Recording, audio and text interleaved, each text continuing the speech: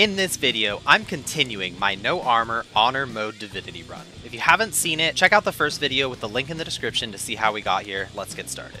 I have one last fight to conquer before I board the Lady Vengeance, and that's Captain Sek Zapper. He's an undead captain with a fancy set of armor that I'm not allowed to wear, and therefore had no interest in killing. But I should probably take him and his crew out to at least gain experience from the battle. This fight's main difficulty is the fact that my enemies will try to use the charm status effect to turn my party against each other, and with no armor, I have zero defense against this other than simply avoiding getting hit. So that's what I'm going to do. I'm going to play a game of teleportation hot potato. But first, I'm going to make one quick adjustment to the battlefield. I don't know who put this beautiful roll of carpet in the corner here, but fancy carpet like this deserves to be out in the open. I can't unroll it, but I can at least put it here in front of the door so Captain Sek Zapper will have to notice it. I walked up to Captain Sek Zapper to talk about the carpet situation, but he just wanted to fight instead. Rise, crew. End this! He summoned his crew, and the fight was officially on. The captain's chief mate tried to use mutiny to charm Fane to join their side, but Fane was already gone, teleported to safety by the Red Prince. Then, Losa teleported the Red Prince to safety with plenty of time to spare before the love grenade would have charmed him. And Sabil completed our game of teleportation hot potato by teleporting Losa to safety. I guess the captain really hates that carpet, because instead of just rolling it out, he and his crew would rather stand around making idle threats. After giving them a chance to do the right thing and roll out the carpet, it was clear the carpet meant nothing to them, so I had no choice but to sentence them all to death for crimes against carpet. I teleported them one by one and executed them. And you know, it didn't have to be like this. I'm not a monster. Greet the Reaper for me. Just a really big fan of interior design. Also, who needs an army when you have a roll of carpet and some teleportation magic?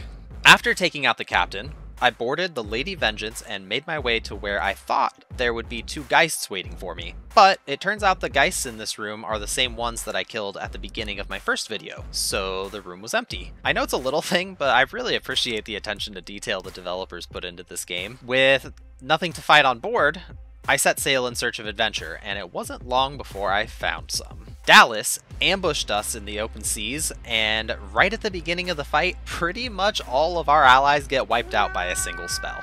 Normally, an ambush like this would be really dangerous with no armor, but there's an extremely exploitable feature in this fight. The staircase next to Malady still works normally. You can use it to go below deck, and when you do, it takes your character out of combat, allowing your spell cooldowns to refresh, and you can heal. But even more importantly, you can exploit literally any staircase or ladder in Divinity to get infinite turns. In truth, I should have saved this exploit for some other time in the run, but I kind of just wanted to use it to slaughter a bunch of Dallas soldiers in front of her. What I really should have done for this fight is use Fane's Time Warp ability on Malady to give her an extra turn, then pop below deck, consume a soul jar to get the source point back, and Time Warp her again on the next turn.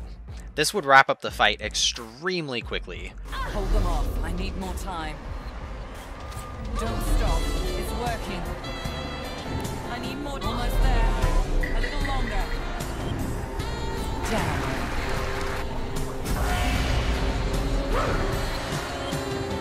But oh well.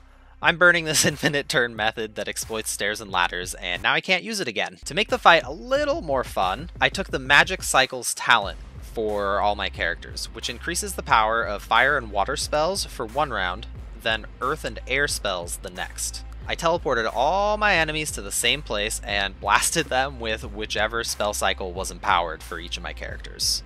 Alright, we have everybody grouped up right here in a nice little huddle, and I'm just going to start hitting them with as many AoE spells as I can. They're not going to be able to do anything, they're not going to move, they're not going to take any turns, they're not going to attack, because all I have to do is just hop below deck before any of my characters' turns ends, bring a different character up who has all their spells ready to go, and just keep casting. As long as I have, I mean, really just one character above deck at any given time, the combat can't advance at all. So I can just keep cycling my characters below deck, exploding them with fire and ice and electricity, and then just use my last action points to hop back down, bring a character whose cooldowns are ready back up. The reason I decided to add magic cycles to this is because I felt like it would be a little bit boring if I was just using the same old spells every time. So I've never used magic cycles before because it seems a little odd, but it sounded like fun. It sounded like it would be a good time to just cast the spells that are empowered. I wish that it gave a little bit more points to the ability when it was in that cycle, because that would feel a lot more impactful. But I think it just gives two points, so you do, what, like 10% more damage, but it was still fun. I enjoyed myself. We're gonna start actually killing them now. One of them just died from that spell, and we have a whole bunch at half health, almost dead now, and they are just dropping, and it's obviously completely unfair. They can't fight back. I was planning on teleporting Dallas and her friend into the fight and doing the same to them, but unfortunately when I finished off her troops, the fight came to an end, so I won't get to humiliate her this time. Now that I've arrived in Driftwood, I decided I wanted to take on the scariest fight first. The scariest fight, of course, is against the scarecrows. The Terrify aura that the undead scarecrow puts out disables any character that doesn't have magical armor, which is all of my characters. Just gonna talk to this scarecrow. What could possibly go wrong? Alright, I'm gonna put Living on the Edge on Losa, because she's definitely gonna die, because she's gonna be terrified, and I'm gonna get a cheap shot in with Sabile and see if I can bust that physical armor right now. What is happening? He didn't take any damage? Oh, no. This has started off so poorly. I can't hit him when he's in conversation. Okay, hopefully I can revive Sabile without getting into combat. Okay, that's good. Man, that thing one-hit me. Alright, Losa, just hang in there. I'm gonna try and find some way to keep you alive. That's fine. I didn't need that source point anyways. Yeah. There she goes, running terrified. Can't control her at all. And it's probably going to be the last of her health. There it goes. The only thing keeping her up now is Living on the Edge from the Resist Death. Okay, I'm going to try to summon my cat right at the end of the round to catch it. And I summoned it in the Terrify aura. No, why did I do that? I summoned it in the Terrify aura. Oh, I'm so bad at this game. That was the stupidest place to summon that cat. That definitely is going to get Losa killed, because she's going to lose her turn right now, and Resist Death is going to expire. There it goes. Yeah, yeah. Okay, I think she had Comeback Kid, and now she's done. Oh, this is off to such a bad start already. Oh my gosh, this is going to be rough. Alright, I have the Red Prince fully spec'd as a summoner, and I'm going to restart this fight. Losa is still laying dead in the field, but there's nothing I can do about that right now. And so I'm going to run the Incarnate in to start the fight, and it has magical armor, so hopefully it's going to survive long enough to take a turn, and I will figure out something to do from there. I'm so scared of that Scarecrow. That Terrify aura is the worst. Okay, the Incarnate gets a turn. I'm gonna get Sabile in position. I'm gonna hit it with a Sky Shot, because all I need to do is I need to break his physical armor. And if I break his physical armor, I win.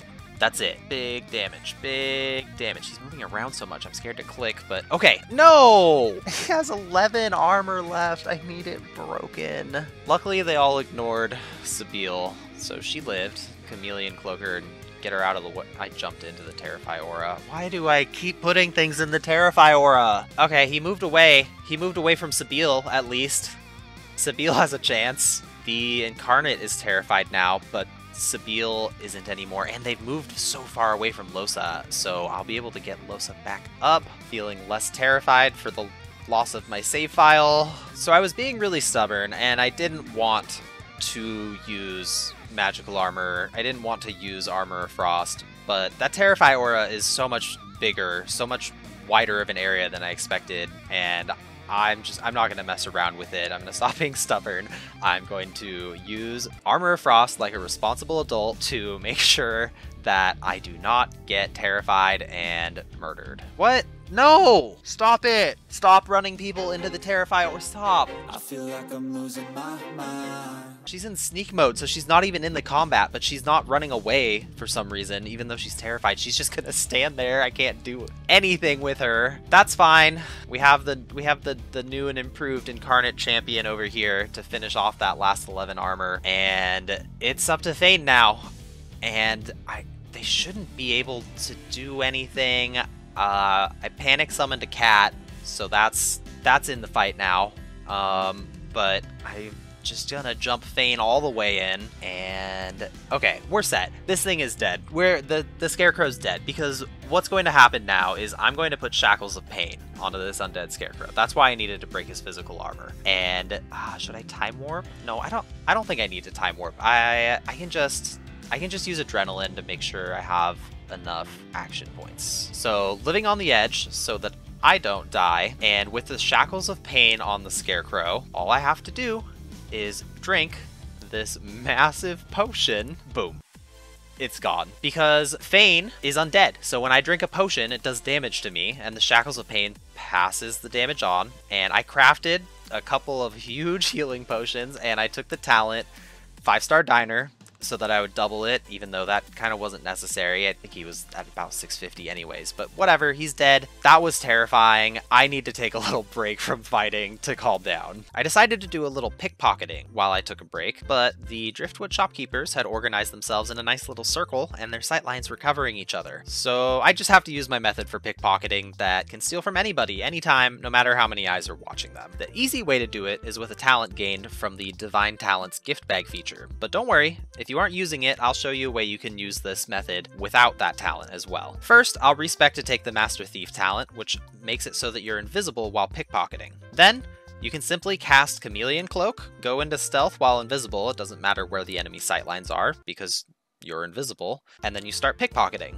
Now that you're pickpocketing, Master Thief will make it so that you stay invisible for the remainder of the pickpocket attempt, and when you're done, you can just walk away like it never happened. But if you aren't using the gift bag features, you can still pickpocket the NPCs in town. You just have to be a bit quicker with it. First, cast Smoke Cover by the NPC you'd like to pickpocket. Then, use Bless on the smoke cover and it'll turn it into Blessed Smoke. Make sure the Magisters don't see you do this because they'll freak out about you using source magic and they will attack you.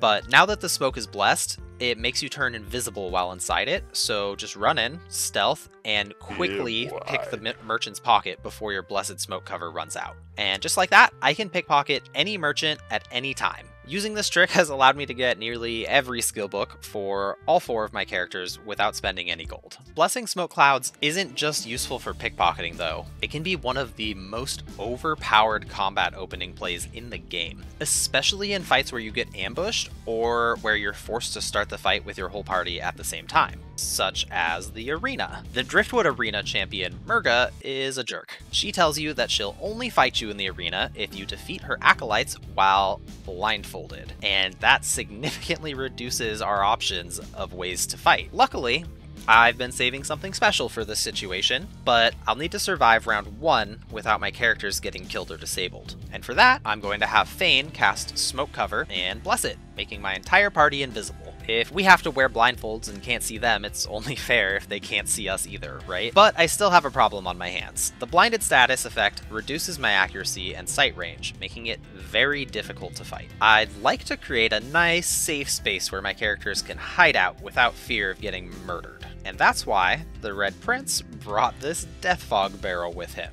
First, he's going to cast Mass Breathing Bubbles to give my party 5 turns of protection against clouds.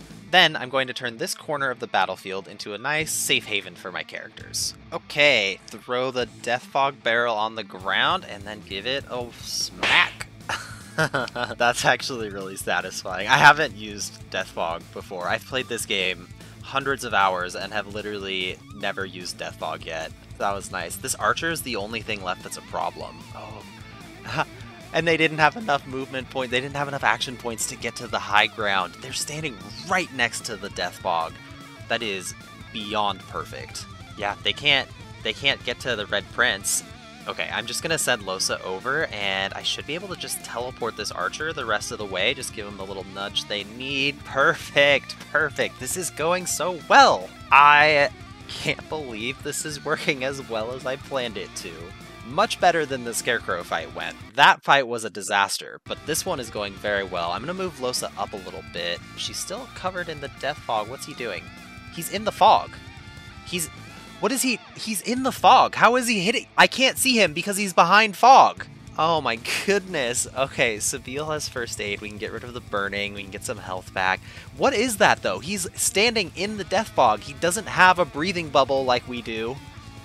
Oh, and now I've moved Sabine out here. She's getting smacked. No. I had to say it. I had to go and say that this was going well. It's fine though. It's not going to go poorly. There's only 2 of them left, but I don't know how he's not dead. He's standing in the fog. Whatever. You know what? I'm just going to teleport him the rest of the way. What is happening? What? He is in the fog. He is literally standing in fog. There's fog all around him. Why? Oh, and I'm missing attacks because I have a blindfold on. Okay, I gotta hit it. That's another miss. Finally! Oh my goodness, that guy was just... Maybe he was holding his breath, you know?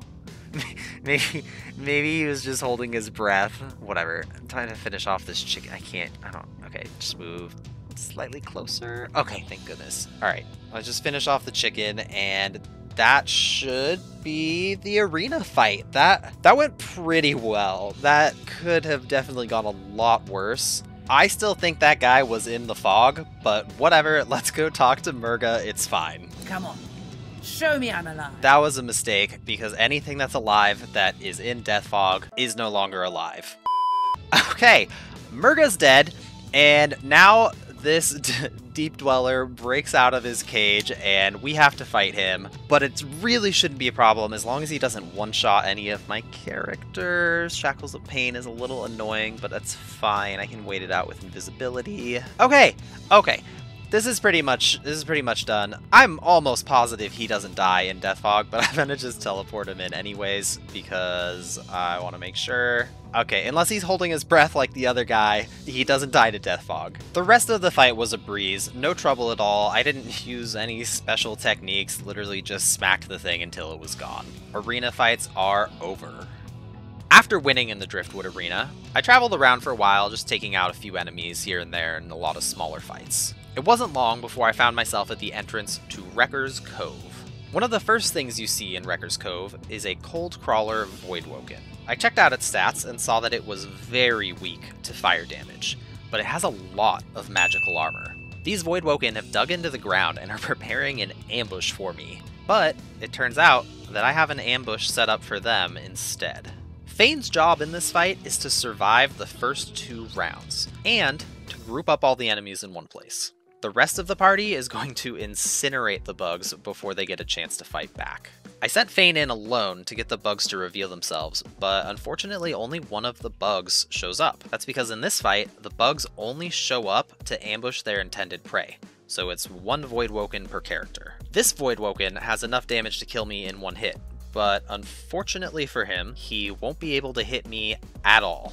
That's because I'm going to use Icy Skin, which makes me completely immune to water damage and freezing, and I'm also using Uncanny Evasion to increase my dodge chance. As you can see, my enemy's chance to hit me is now 0%, which is due to the 90% evasion I'm gaining from Uncanny Evasion and an extra 10% dodge from the talent Parry Master, which works if you're dual wielding. And as you can clearly see, I have a shank in each hand. The Voidwoken attempts to cast a spell on me, which does nothing, and then he walks over and makes whatever that noise would sound like before ending its turn. It clearly knows there's absolutely no way for it to damage me right now, so I just go ahead and delay my turn and force the creature to waste a second turn, and now the combat area is prepped for my party to enter the battlefield. I put my characters into stealth, but decided I wanted to look like rocks, you know, team spirit, and so I had my characters stand over the stony terrain when entering stealth so we could all dress for success. Since the enemies will only show themselves when my characters enter the fight, I needed my characters to all enter combat at the exact same moment, so their turns will all be back to back. That'll be up to Fane to handle. Once everyone was in position, Fane brought them all into combat at the exact same time by throwing a firestorm grenade at them. And this is really the perfect way to enter combat, because all 3 of my party members are using the elemental affinity talent, which makes their fire spells cost 1 less action point if they're standing in fire when they cast it. Plus, it brings them all into combat at exactly the same time, and in response to them entering combat, the rest of the Void Woken burst out of the ground, but since they're joining combat just a moment later than my characters did, we all get to take our turns first. Now it's a simple matter of grouping the enemies up with teleportation and nether swap. With all the bugs in one spot, it's time to roast them up. Alright, so I gave all my characters flaming skin so they can be immune to fire damage. It's really just to protect them from each other. I don't think I'm going to need to hit any of my own characters with fire spells, but I just didn't want to have to risk it or anything. So shoot the death laser through. Death laser. Shoot the fireball down, and that's pretty good damage. I'll use adrenaline and then get the rest of my action points used up and try and weaken these front 2, I think would be the way to do it. Yeah, I'll go for this first one, and last action point, well, last spell that I can use with 1 action point. I'll just slap Encourage down on my hotbar and use that. Give the rest of my team a little bit of extra stats. Alright, Red Prince is up next.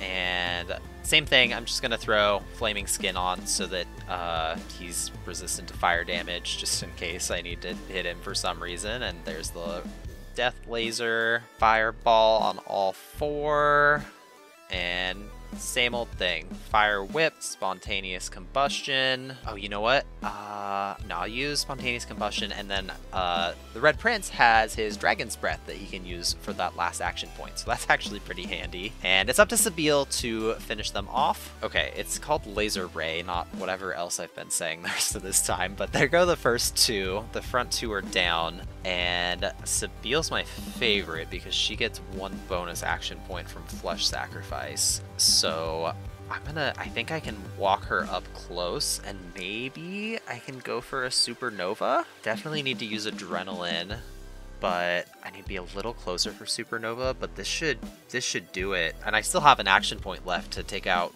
the, oh no, that's it, they're done. That was great. That went so smoothly. That was the smoothest fight we've had so far today.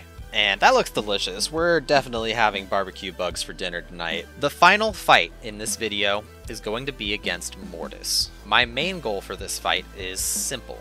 I want Mortis to stop moving somewhere in this area, and Sabille will take it from there. To increase the chances of getting Mortis to stop where I want him to, I decided to cover all the ground in this area with webbing by using the Spider Legs polymorph ability. I just used Spin Web over and over again until I had covered the entire area with webs. Once everything was covered in webs, I sent Fane to chat with Mortis and get the fight started. I used Spider Legs at the fight start to make sure Fane wouldn't get caught in the webs while he retreated to the holdout position. Unfortunately, I walked a little bit too far away from the fight and had to start it over, but the end result was the same. The fight was started, and my character was just a little bit far enough away that he hopefully isn't in too much danger. Most of the enemies had a hard time approaching, because as soon as they walked a few steps into the web, they would just get entangled and couldn't move anymore. The enemies with wings could unfortunately move over the web with no problems, so I had Sabille waiting far away in high ground to take one of them out. And this is what got the fight started for real. You see, Mortis is a fairly regular enemy until you kill one of his allies. As soon as one of them dies, Mortis uses an ability to consume them and turn into a massive, horrific monster. Well, he absolutely slaughters Fane, but it probably won't surprise you to hear that Fane, the character I use primarily as bait when initiating fights, is carrying an Idol of Rebirth, so he comes back to life immediately. Thankfully, Mortis tries to walk on the webs and gets stuck in exactly the spot I wanted him to be. But before Fane's next turn, he gets slaughtered again. Probably won't surprise you to hear that Fane, the character I use as bait, was carrying a second Idol of Rebirth. Yeah, I know, it's a broken item, but everything else I'm doing in this game is broken too, so if you managed to get to this point in the video, you should have seen this coming. The final enemy takes about one step before getting enwebbed again and losing the rest of her final turn. I say final turn because the fight is completely over now. I've won. As you can see, Mortis has 4,746 health. You already know that I can't use this trapdoor to get infinite turns because that would be the same method that I used on the Lady Vengeance, and no two fights can be the same. The reason this fight is over is because Sabile is in combat when she stands here, but she's not in combat when she stands here. That's because right here is too far away from the fight for Sabile to be considered a part of it.